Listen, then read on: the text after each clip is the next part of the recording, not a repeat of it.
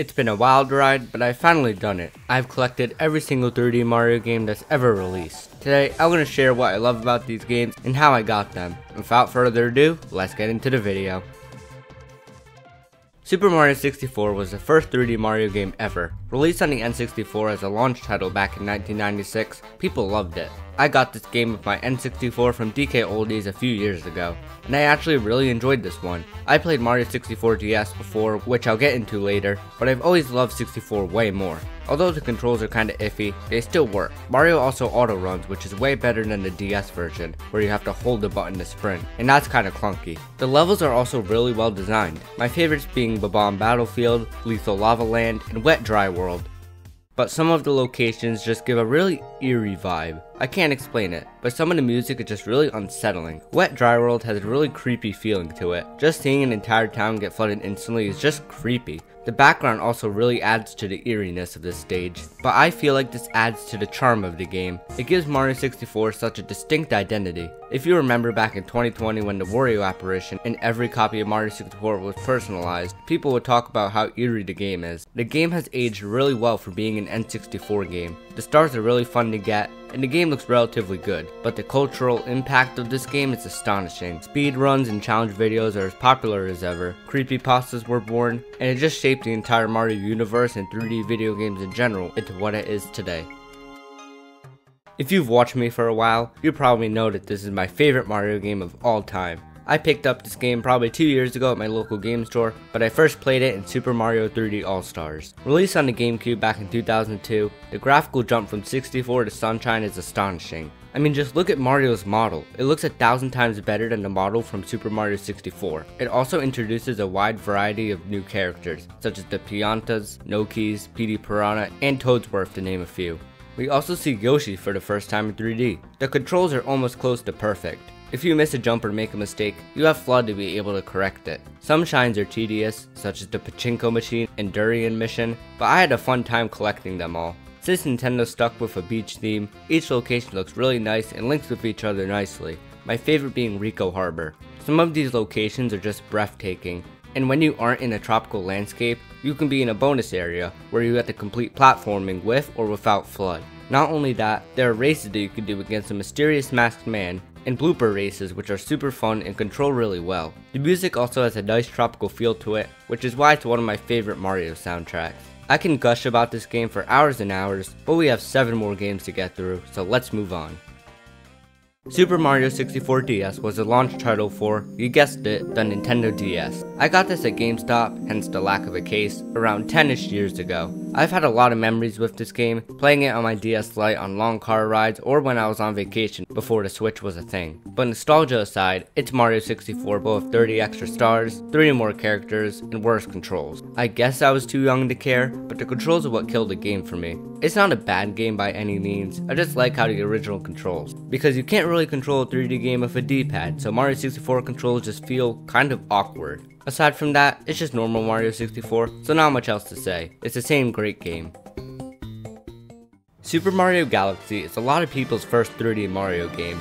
Releasing on the Wii back in 2007, this was a huge hit. Mario in space, why would you not be hyped for this? I got this game as a gift around 10 years ago, and I was blown away when I played this. This game is a masterpiece. Almost every galaxy is memorable and fun. The stars are creative and enjoyable to collect, and we also get proper power-ups for the first time in 3D. Although we had the caps in Mario 64, those aren't traditional Mario power-ups. Here we get the Fire Flower, Ice Flower, Bee Mushroom, and many more. My favorite part of the game is the character variety. There are so many familiar and distinct Mario characters in this game, and the characters have such cool designs. Not to mention this is the first game to feature Rosalina, which is pretty cool. She's in the hub world, which is also amazing. The hub world is full of life and Lumas, a lot of Lumas, and the music is just perfection. Each song feels so cosmic and dramatic. There really isn't much more to say about this game. It's one of the most magical Mario experiences ever, and if you haven't experienced it yet, I highly recommend you do so. Super Mario Galaxy 2 released in 2010 on the Wii. I I can't remember exactly what year I got this, but I got this on Christmas Day. Since I loved the original, I was so hyped to play Galaxy 2, and it definitely lived up to the hype. This game is amazing. The hub world, in my opinion, is better than Galaxy 1's. I like how it's a world map, which is easier to get into levels. Starship Mario is also really cool to explore too. We also get to ride Yoshi in this game, and he can make the galaxies much more varied due to the fruits he can eat. There are also galaxies which revolve around new power-ups, such as the Rock Mushroom, Cloud Flower, and Spin Drill. Although I do find it strange how the Ice Flower is the only absent power-up from Galaxy 1. Aside the red star, of course. There's even 120 green stars to collect after completing the main game. It's also home to one of the hardest Mario levels, the Perfect Run. I still haven't beaten this stage, it's that difficult. I adore Mario Galaxy 2. Although I like Mario Galaxy 1 more, Galaxy 2 is definitely up there and is such a memorable experience. Super Mario 3D Land is probably the most forgettable 3D Mario, but that doesn't mean the game is bad. I got this game with my 3DS back in 2015, but I'm gonna be honest, I don't really remember much. This game is basically the new Super Mario Bros. A 3D Mario. It's a 2D Mario game and a 3D one basically. This game brought back the Tanuki suit from Mario 3, which is a cool addition. We also get a brand new power up, which is the Boomerang Flower, which in my opinion is much cooler than the Fire Flower. I love the level design in this game. The levels are short, which I think complements a handheld Mario game well. There is a huge amount of content in this game. Each stage has 3 star medals to collect, which is basically just a redesigned Comet medal from Super Mario Galaxy 2. And on top of 45 normal levels, there are 45 special levels, which are either harder variants of the older ones or new ones altogether. It even introduces a statue leaf, which functions the same as the Tanuki suit from Mario 3. This game also has a really hard level, but it's definitely easier than the other ones. So I enjoyed 3D Land, and I think it deserves a lot more recognition. Aside from it being forgettable, I had a blast going through this one. Super Mario 3D World was the first 3D Mario game I've ever played. I got this with my Wii U for Christmas in 2013, and I love 3D World so much. It pretty much got me into Mario and Nintendo. This game and Mario Kart 8 was my childhood, and I'll always respect 3D World for doing that. This game is like 3D Land with the linear levels, but the stages are much more open and larger due to it being a console game.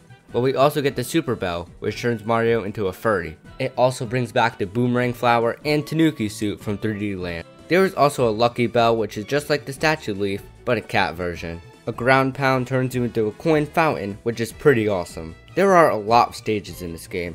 Most of them are memorable and fun. The worlds look amazing too.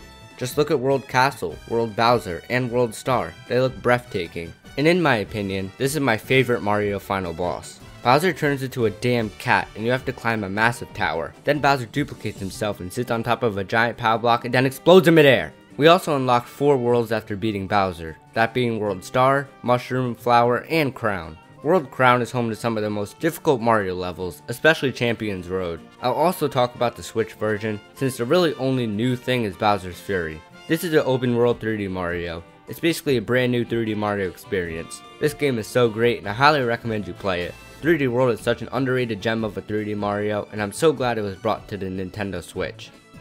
Before we get into the last game, we have an honorable mention, Super Mario 3D All-Stars. It's just a compilation of 64, Sunshine, and Galaxy. The only added things are widescreen in Sunshine and the ability to spin with the Y button in Galaxy. At least we get the soundtracks, but this is pathetic for celebrating Mario's anniversary. But now, let's get into the final game. Super Mario Odyssey is the best-selling 3D Mario game, and there's definitely a reason why. Releasing in 2017, I got this with my Switch the same year, and I absolutely adore this game. The jump from 3D World to Odyssey is insane. Look at how nice this game looks. There's so many original characters and locations, and the locations being based on different real-life locations. Sand Kingdom, Snow Kingdom, and Luncheon Kingdom being my favorites. Not to mention that Mario has over 50 unique costumes to collect, and they're all really cool and distinct from each other. There is so much content in this game. There is over 880 unique power moves to collect. Even though I think this is a massive amount of moons and a little overkill, I don't really mind since there's so much content. This game is just filled with personality and life. Being able to throw your cap and capture enemies varies the gameplay so much. You can capture Bowser in this game. Capping makes platforming so much fun. See a huge jump? You can use a cap jump to get over it. Trick jumps are as fun as ever in this game. We also get another hard stage, which is Darker Side. Although it's not that difficult, it's still fun and presents a bit of a challenge. Odyssey is extremely nostalgic for me. and I had an absolute blast playing it. I still play this game to this day, and it feels like a new experience every single time. So that's every 3D Mario game. I really enjoyed collecting these games. These games pretty much shaped me into the person I am today. And if this video does well, I'll make a follow-up video with 2D Mario. So thanks for watching, and if you want to help support the channel, you can subscribe or become a channel member for as low as 99 cents a month. And I'll see you guys in the next one. Peace.